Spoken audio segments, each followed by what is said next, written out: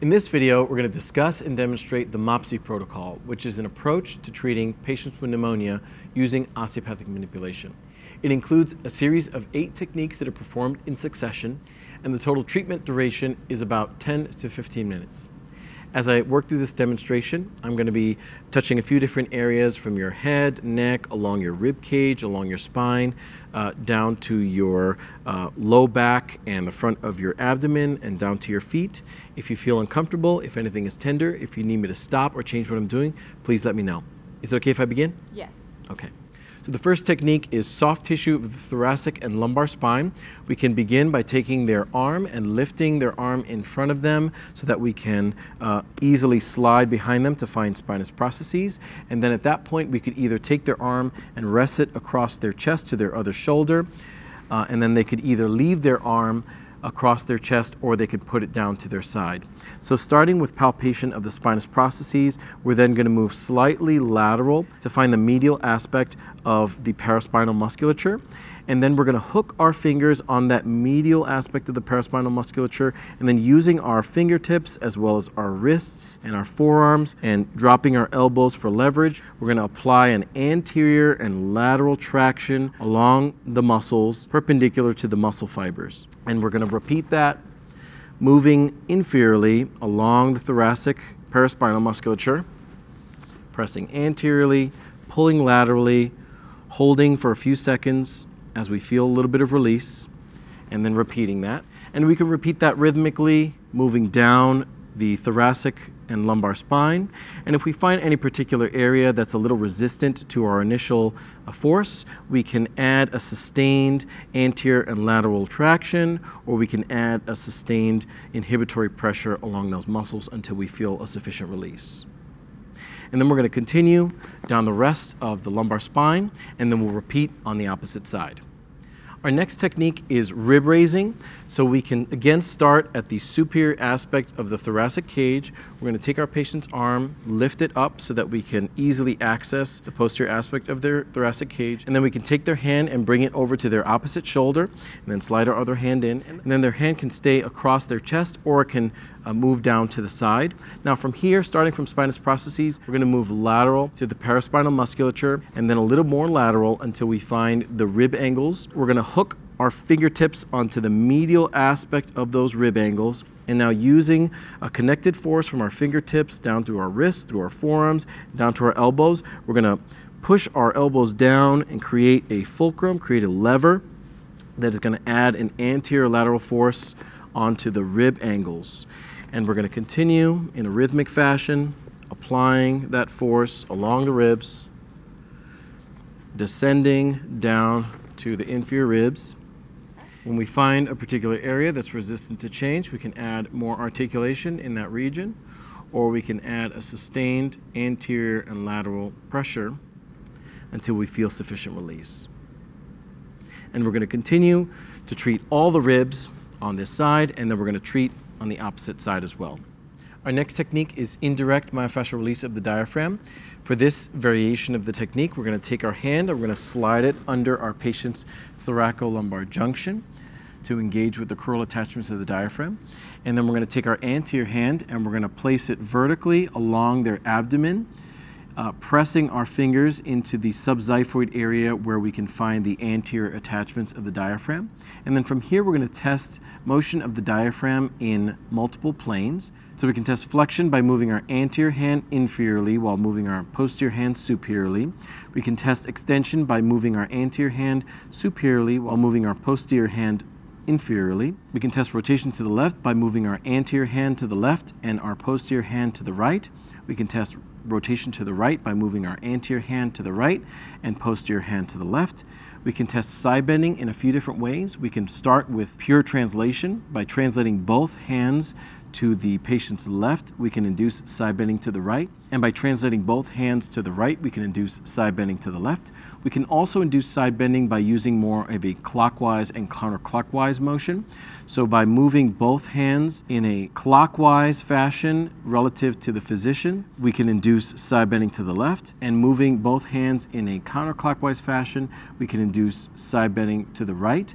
We can also, because of the multiple complex attachments of the diaphragm, we can also mobilize our hands in opposite directions, and sometimes we can find that to be helpful. So we're going to test our motions in all directions, and we find that our patient's diaphragm is extended, rotated to the left, and side bend to the right.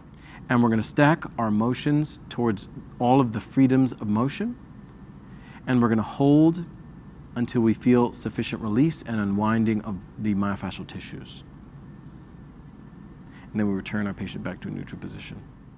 Our next technique is soft tissue of the cervical spine. We're going to take our fingertips, we're going to find the inferior aspect of the cervical spine and find the paraspinal musculature lateral to the spinous processes. We're going to take our fingers and press anteriorly, and then using a cradling motion, we're going to add a longitudinal stretch along those tissues, tractioning superiorly and dragging along those tissues. We can move in a rhythmic fashion, or if there's a particular area that is resistant to change, then we can apply a sustained pressure. We're going to continue to move superiorly until we reach the suboccipital area. Once we reach the suboccipital area, we'll move on to our next technique, which is suboccipital inhibition. We're going to take our patient's head and cradle it in our hands. We're going to take our fingertips and gather all of the suboccipital musculature. And we're going to find the most significant areas of tension towards the midline and just lateral. We're going to bunch those tissues up against the occipital condyles, press anteriorly and slightly laterally if needed, adding an inhibitory pressure. And we're going to hold that pressure until we feel a sufficient release of the soft tissues. And then we return our patient back to a neutral position and reassess the region. Our next technique is myofascial release of the thoracic inlet. We're going to take our thumbs, slide them back by T1 and rib 1. We're going to take our index fingers, place them posterior to the clavicles. Our middle and ring fingers and little fingers are going to be immediately anterior and inferior to the clavicles.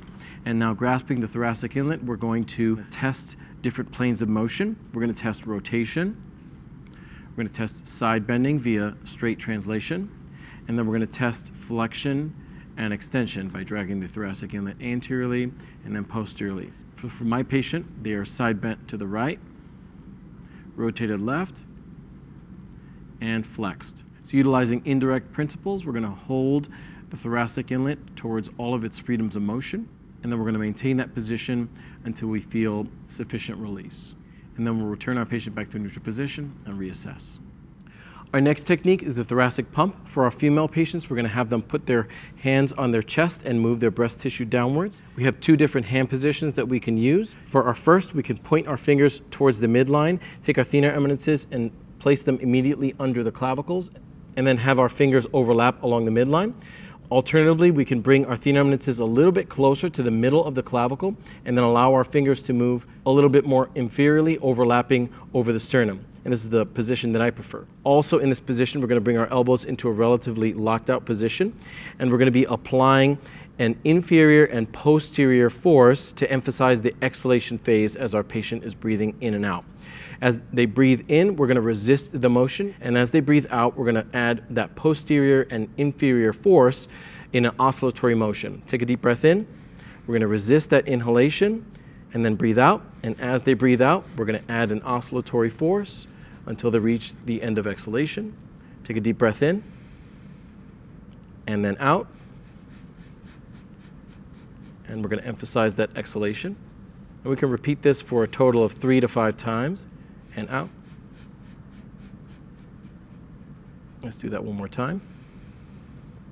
And breathe out.